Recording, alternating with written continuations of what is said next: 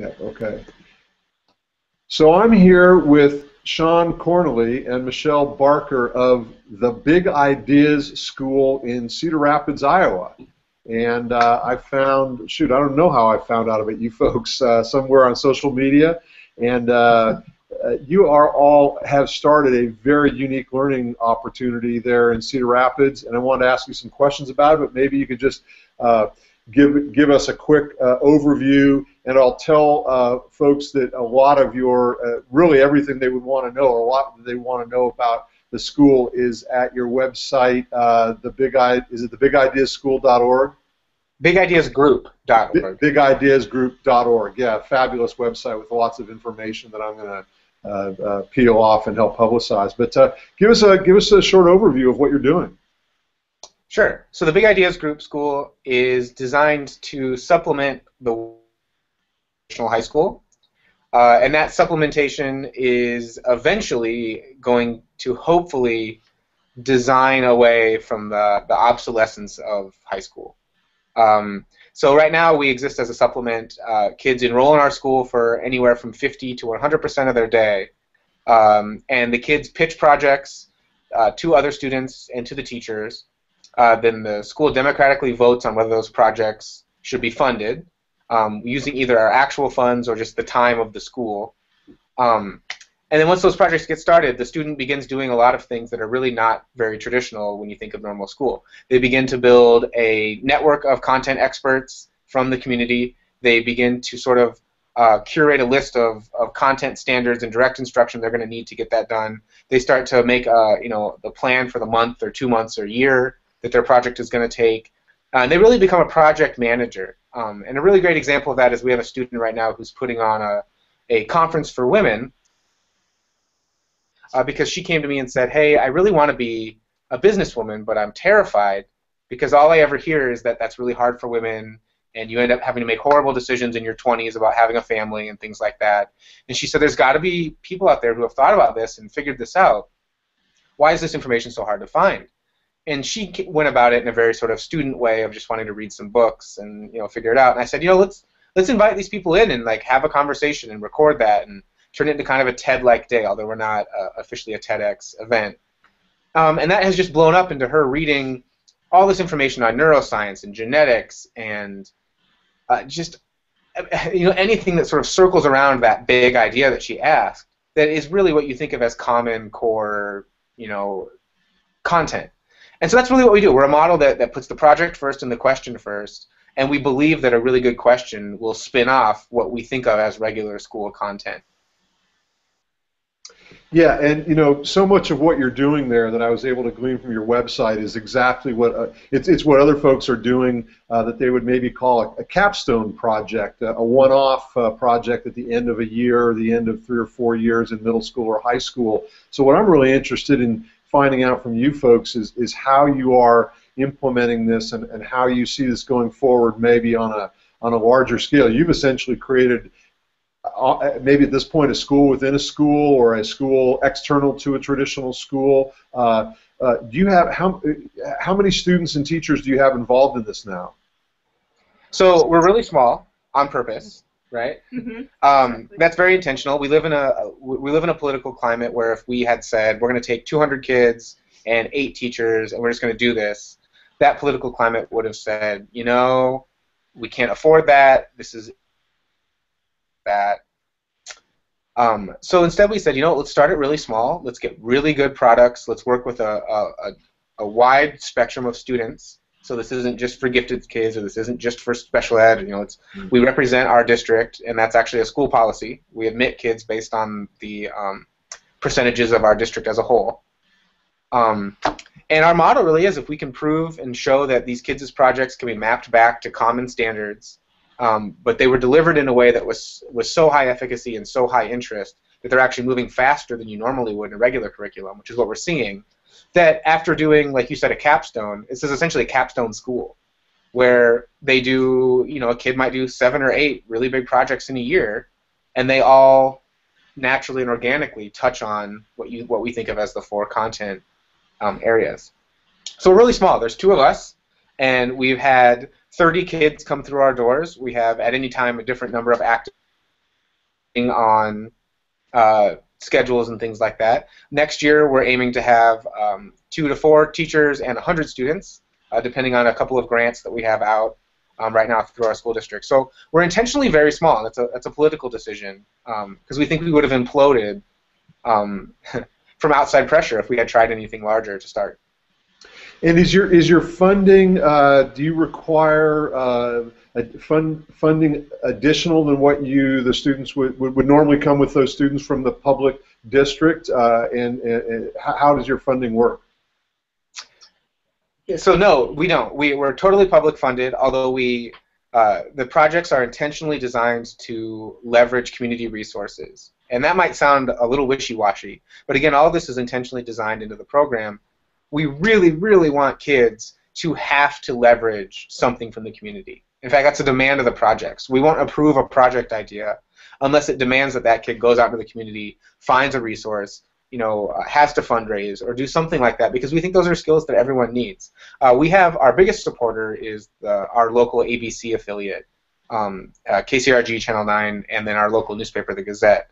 They've identified that this kind of school initiative is something their editorial board wants to support, and so they've actually put their revenue behind us and are funding some projects and things like that. So that was our first real big community-based win, was this company is going to support what our students do.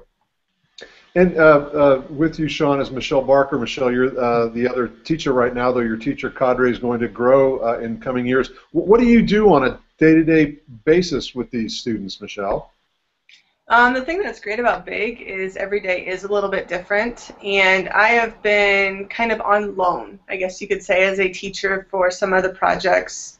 So helping to spearhead sharing Big with more students is where I've kind of stepped into the programming. So I am at another building in our district, teacher capacity, in addition to helping to push this project out so more kids are aware of the opportunities in Big. Okay. And where do you see this going? Do you see a time when Big will be a fully contained school, or do you see do you feel that there will always be this relationship where students would likely be enrolled in another school and then coming to Big for this 50 or maybe, well, you said 50 to 100% of their time? How do you see that evolving in the future? That's probably a good question for Shawn to jump in on here. Sure. I know she's got ideas. We believe in options and choice. And that's something that we hold as a design principle. We want parents to have appropriate choices that aren't necessarily black or white. We don't want them to have to say, well, I'm either homeschool or I'm public school. I'm either private school or I'm parochial school. We don't want them to have to make that decision. We want them to say, you know what, right now for my kid, the Big model makes sense. And they need to do 3 or 4 of these big projects with them to get their math curriculum contextualized. But we also have students that are saying, I want to go there for 4 years, I don't want to do anything else. And so we want to be nimble and so be able to serve students however they see fit. We will be a fully comprehensive experience either next fall or 2 falls from now, depending on funding and grant cycles. So eventually we will be able to provide a fully comprehensive experience. But again, it's always by student choice. One thing I'd like to add, this book is really, I think, talking to a larger audience about school reformers and school system designers, is that this idea of a mandated school within a school where you take 100 kids and you lump them into a new idea, that always means political inertia the other way. At least we've seen in our area. And so we really wanted to design an option. And we want that option to be seen as really highly valid and equally rigorous as any of the other options a student might choose. Do you have students right now in what we would, I guess, call really a pilot phase? You said you have a broad demographic of students, and another pushback that we would get from a lot of schools is obviously, well, this is great for the high achievers, it's great for the kids who are self-motivated, self-starters, all that. You said you do have a reasonably broad distribution of students. What's your experience now in this first year been with the students that we would say maybe have traditionally been at the lower achievement end, or kids who have not been sort of a self-starter? Or do you have students like that, and what's your experience been with them? We do.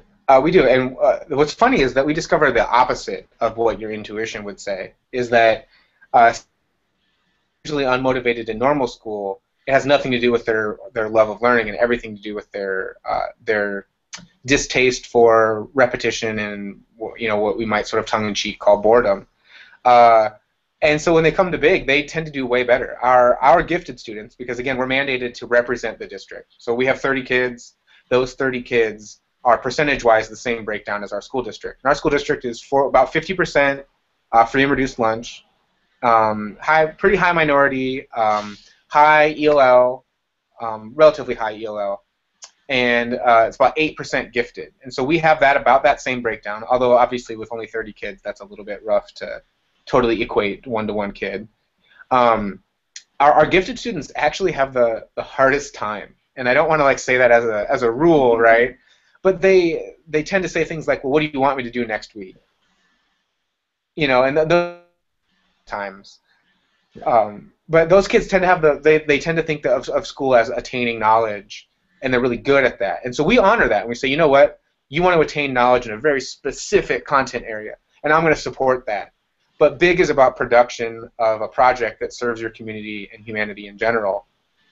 And so pushing those kids to produce something is actually way harder than with your typically lower achieving students who are like, yeah, all I want to do is make something awesome. And so they just jump right into that, and then you have to sort of academically support them on the back end a little more. So you're proving up what John Dewey taught us a long time ago, right? Give those kids that are fidgeting something to work with, and they'll do a lot better. What has been the discussion there in the public arena about these students as they prepare to go to college? Your ability to generate I don't call it a meaningful transcript, because that's such a horrible thing to contemplate as being an outcome. But you know what I mean. As these kids say, we're going to go on to college. How are you going to be translating, interpreting that? Is it obviously your students are taking they're taking the normal standardized exams that the other public school kids are taking, et cetera, so that is reflected. But is there any tension about that, or do you see any issues there? We haven't had any attention about that. We have some custom software that we use that tracks the students' projects and allows us to drag standards from the Common Core and the next generation science standards on top of those projects. So at any given time, anyone in the district, or anyone actually in the public, is allowed to click on those and view those projects and see what standards those kids are learning and how those teachers have assigned those standards to specific benchmarks within the project. And that's one of the other big tenets of the Big Ideas group, is that student work should be public, because that's an accountability piece. When in a normal school they use grades and points and artificial deadlines for accountability, and that works for a lot of kids. It's a little bit fake, I think, but at Big, because everything's public, there's an accountability piece there that just feels so real. Like this group of people in my community cares about my product. If I don't get it done and it's not high quality, I've let them down, or it's not meaningful to them, or when I publish that, it will not get read. And that's a very different assessment scheme, and it requires a different assessment scheme, and it requires a different sort of psychology from the kid. Then I just love the effect that has on kids. Here's a great anecdote if you have time. A student was writing a blog about how to build the Enterprise from Star Trek, and he wanted to build it out of technology the military had right now, and he wanted to write a grant and have them, build it for him. He wasn't really serious. So he starts writing this, and he gets distracted, as 15-year-olds tend to do. And he only writes maybe, like, I don't know, the first couple posts, right? And then he gets distracted on some other project that got approved and he was into. Well, someone commented on it and said, hey, man, where's the rest of this stuff? Because it was on a WordPress blog. Where's the rest of this? Your writing is good, and I want to know. Like, I want to know about what you think about teleporters. I want to know what you think about phasers. I want to know what you think about torpedoes. And that was enough. That was enough for him to start the project back up and get back into it. So that's just I think of that as an authentic audience and an authentic assessment scheme. Well, I'm going to stop the broadcast now, but if you guys can hang on for another few minutes, I'd love to chat with you about a couple of things. I think what you're doing is utterly fabulous, and I hope to be able to help maybe link you up with some folks that are doing similar things around the country, or trying to, or wishing that they could. And thanks so much for spending time. I'm just going to go ahead and stop the broadcast now.